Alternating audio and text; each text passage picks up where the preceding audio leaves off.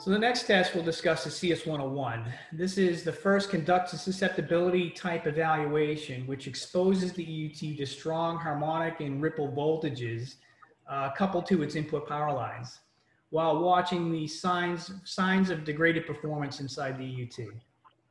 This is again applicable to both AC and DC lines for all DoD platform installations. The CS101 limit is segregated into two curves based on its input voltage. So curve 2 is intended for input voltages less than 28 volts or below, and while curve 1 is intended for input voltages greater than 28 volts. The CS101 test is limited to equipment drawing 30 amps or less. Equipment drawing more than 30 amps continuously are exempt from this test, which was reduced from 100 amps back in MIL-STD-461F and earlier versions, since data revealed that the ripple voltage level on systems drawing more than 30 amps was generally higher than the curve 2 test criteria. So I'd also like to point out that the CS101 secondary power limit, in addition to its primary voltage limit, will be applied. This presents a not to exceed calibration value during testing when the primary voltage can't be achieved. Usually issues can arise when the device has an integrated large bulk capacitor on the front end of its primary input for filtering purposes or for ride-through of intermittent power interruptions. Power limit here is determined by replacing the EUT with a 1/2 ohm resistor while achieving the voltage criteria of curve 1 over the entire test frequency range. Now, during the CS101 test, the coupling transformer is installed on each ungrounded power line separately, and a 10 microfarad cap is placed across those power lines differentially, right just before the Listen termination, as you can see here. The caps provide a low impedance path to the CS101 currents to circulate through the EUT, in turn protecting the Listens and the power source from these harmful ripple voltages. And as a primary voltage level is increased, the generator settings are monitored not to exceed the secondary power limit settings determined during the calibration. Now, test method CS114 is a conductor susceptibility test level used to evaluate the effects of RF currents coupled to the device's input power and interconnecting cables from nearby radiated sources on the platform. Therefore, CS114 testing is required on all installation platforms and all procurement agencies. And the test is performed on cabling that interfaces with the EUT, including power signal, alarm, or really any interconnecting cable that is current carrying. This is performed between 10 kilohertz and 200 megahertz. The CS114 test levels is segregated into 5 curves, which are applied to each platform type identified across the top of this table. The applicability of the curve level for a particular platform is further defined by 4 frequency bands, as well as each procurement branch of the DoD shown along the left side of the chart. You'll notice that the curve levels for a given platform vary between branches and frequency bands. In the highlighted example here, you'll see that the Navy, all Navy ships above decks and submarines for external platforms, the 10 kilohertz to 2 megahertz band utilizes curve 2, but increases to curve 5 from 2 meg to 200 meg, whereas the Navy ships below deck platform utilizes curve 2 across the entire test range. You may also have noticed that the small frequency band between 4 kilohertz and 1 megahertz is only applicable to Navy ships and submarines. This test range has been added by the Navy due to low frequency common mode noise appearances on ships which utilize solid state power generation technologies.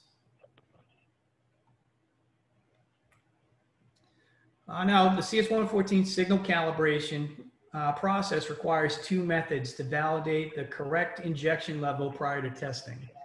The first injects a signal through an RF amplifier to an RF injection clamp positioned around a coaxial test fixture. The directional coupler in line with the amp and the injection clamp is used to monitor and record the applied forward power during the cal. One side of that coaxial fixture is terminated into 50 ohms and the other into a second coaxial test fixture with a current monitoring clamp placed around that, and then into an RF attenuator, finally into the measurement receiver, which has a characteristic 50 ohm termination impedance. This calibration setup represents a 50 ohm matched environment, presenting a loop impedance of 100 ohms. And that test signal is increased until the appropriate test level is reached at that measurement receiver.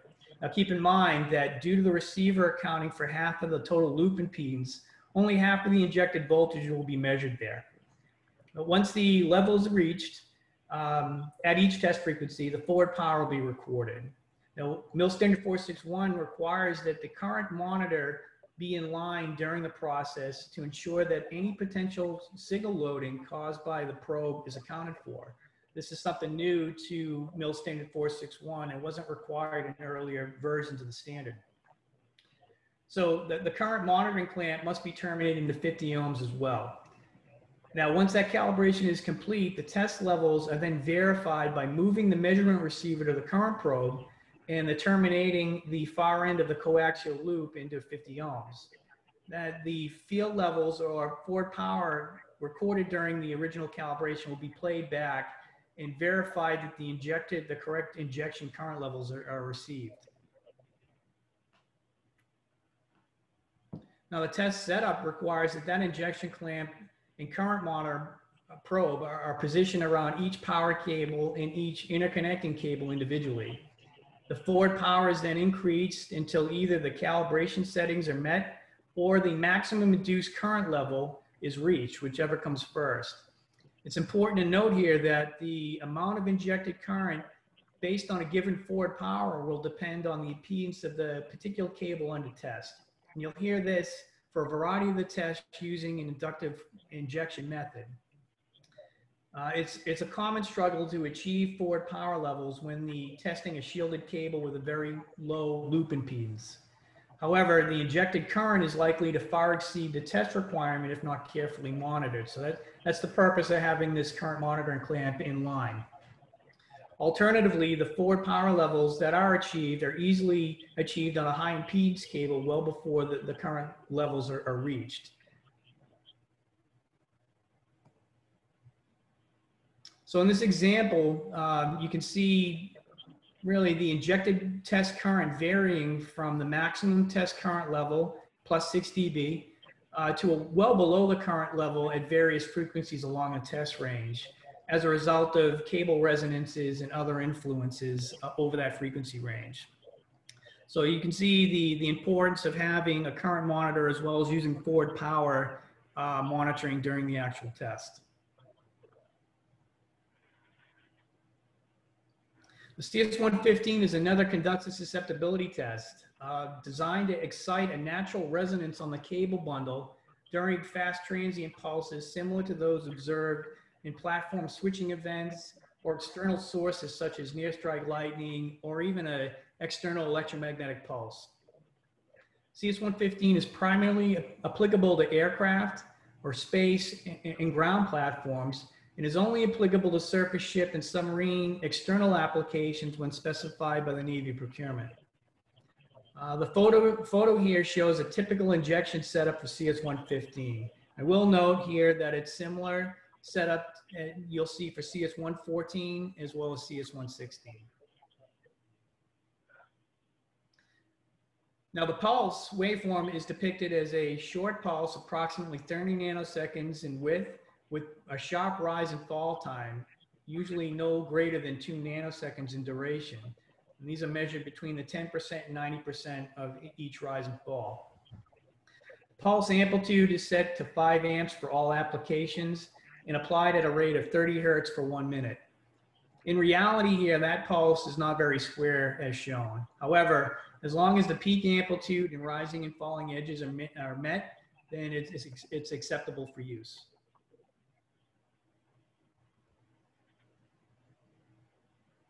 So as CS115 is intended to excite a cable resonance by injecting a current pulse using fast transition times, CS116 actually simulates that cable resonance by injecting a damped sinusoidal transient at different frequencies across the usable band for that cable. This is applicable to all installation platforms except for submarines. The damped sinusoidal signal is an oscillatory pulse waveform that gradually decays with each cycle. In terms of energy, the CS116 waveform damping factor, also known as a Q, must fall within a range of 10 to 20. This is determined by the difference between the peak cycle current divided by the peak current at the closest cycle to 50% of the decay point.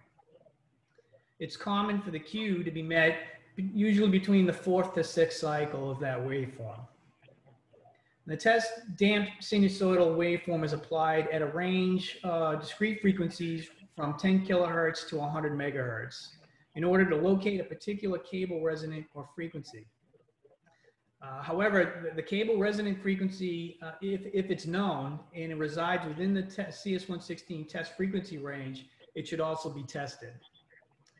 So the CS116 test levels gradually ramp from a maximum peak of 10 amps between 1 megahertz and 30 megahertz, and then decay in amplitude to 100 meg.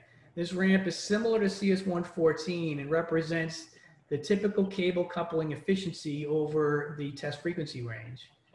To achieve a 1/4 electrical wavelength at 10 kilohertz, that cable would need to be roughly 7,500 meters long, whereas at 30 megahertz, it would only require to be at a length about 2.5 meters.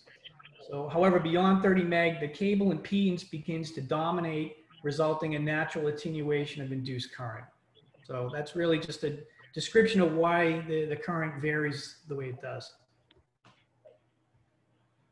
And again, here's an example of the CS116 test setup. As mentioned, it's very similar to CS115 as well as CS114.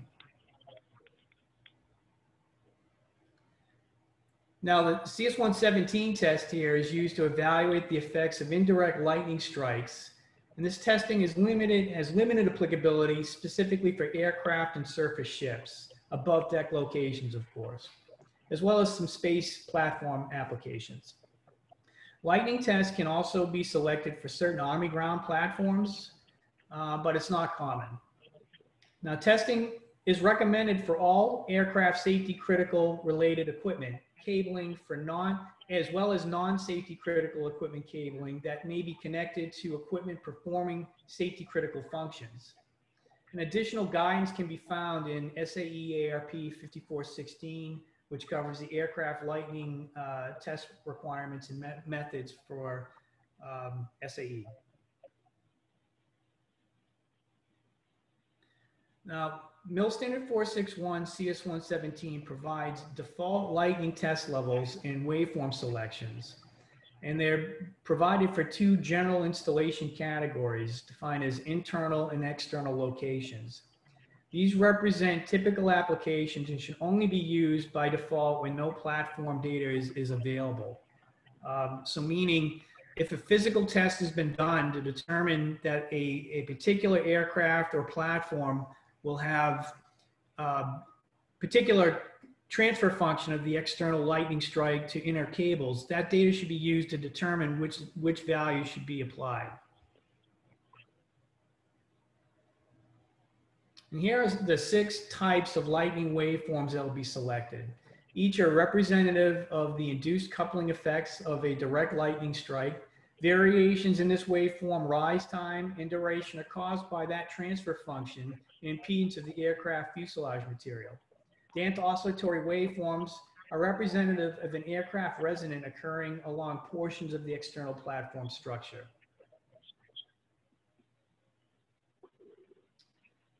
Now, lightning strikes have 3 applications. The first being a single stroke, which represents the initial lightning stroke attachment to the platform. A multi-stroke is representative of a cloud-to-ground strike in which the main leader of the lightning stroke has attached to the platform. Branches that are formed off of that lightning strike, off the main leader, can reattach, causing a return stroke to retrace the main leader's path. This causes what we call subsequent strokes, randomly spaced over a period of roughly 1.5 seconds. So as that occurs, the initial stroke, multi-stroke applications across the 13 subsequent strikes, randomly spaced over 1.5 second period. This will usually be done in conjunction with a single stroke environment.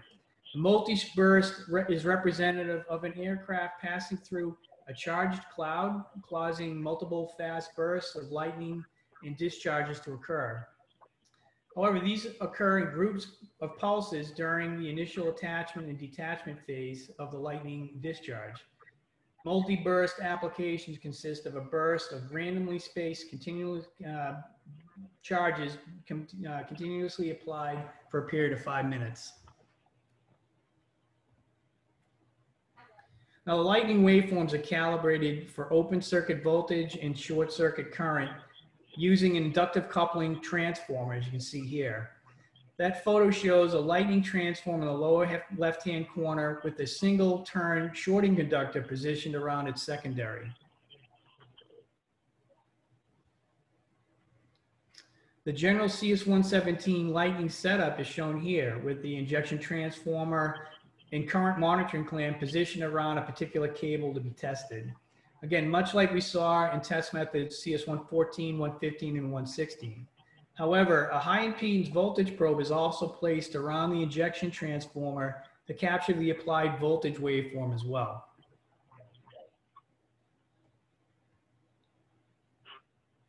Now, when applying these lightning transients, it's important to understand the difference between the test requirements and limit level. The lightning calibration is used to ensure that the generator is capable of meeting the voltage and or current waveform test requirement. But as the impedance of the cable is, as the impedance of that cable being tested is likely to fall somewhere between the open condition and the short condition, the actual lightning generator setting will need to be adjusted gradually in order to prevent over-testing. So as the amplitude is increased, the waveform test level is either voltage as a VT or current as an IT must be reached before the waveform limit, which is VL or IL. If the limit is achieved before the test level is reached, then the test is halted in order to prevent overstressing and possible damage to the UT. The waveform set at that point must be reevaluated to match the type of interface being tested or cabling being tested.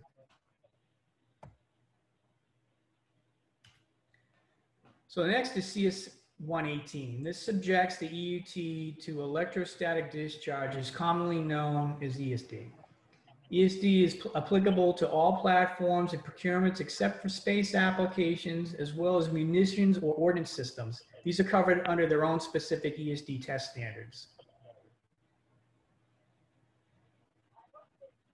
The human body model ESD waveform consists of a 150 picofarad capacitor, as well as a 330 ohm resistive network, and has been derived from internationally recognized standards such as IEC 61004-2.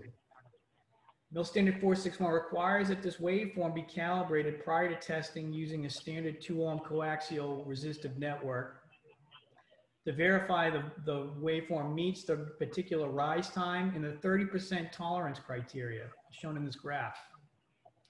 And the electrostatic voltmeter is also used to measure the peak ESD voltage level prior to the application.